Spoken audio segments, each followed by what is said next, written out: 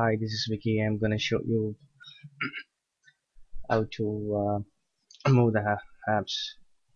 What are the apps in this applications from your local phone storage to SD card, your your micro SD card. First, you need to go settings.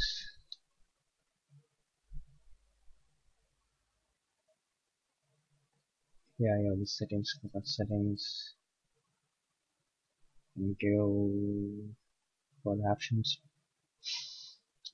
I'm searching for the options. Apps. Yeah, it's right. Click this apps.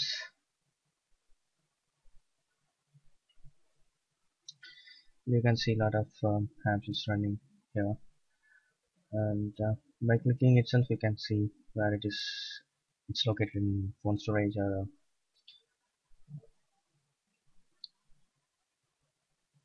SD card. For example, right, see these apps. It's just live. See, it's just live. It's in phone storage. That's why this move to SD card is enabled. So I'm just gonna click. I'm gonna wait.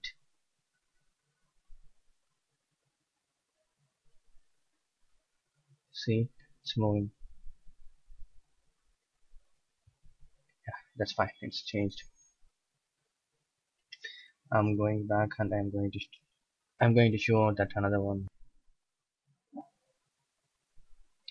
Yeah, see this. I'm going to move this to SD card. See, totally 18.85 MB space will be free.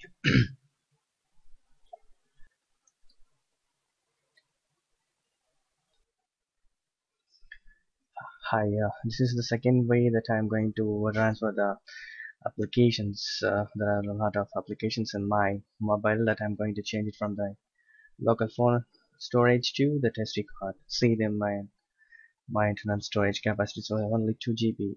See how I'm gonna save a lot of space here. You can check here. This is my SD card. But it's 16 GB already. I'm using this, and then now I'm going to show this.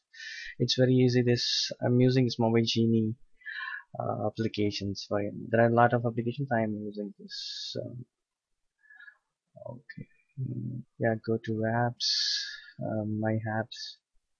So you can see I have 28 applications in my mobile. Another video, how to connect your Android mobile to PC. This is very useful really. See, all these applications are showing in phone memory. So see there are a lot of SD card also, which I moved before. Okay, now I'm gonna change everything. See to Temple Run, Truecaller, Twitter, Viber, WhatsApp, and now I'm going to move to SD card options by selecting this. I can see it's moving now.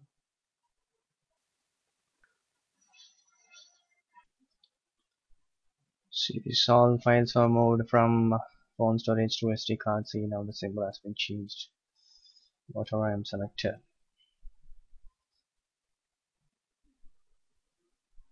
Hope this helps. Thank you. See you in my next video.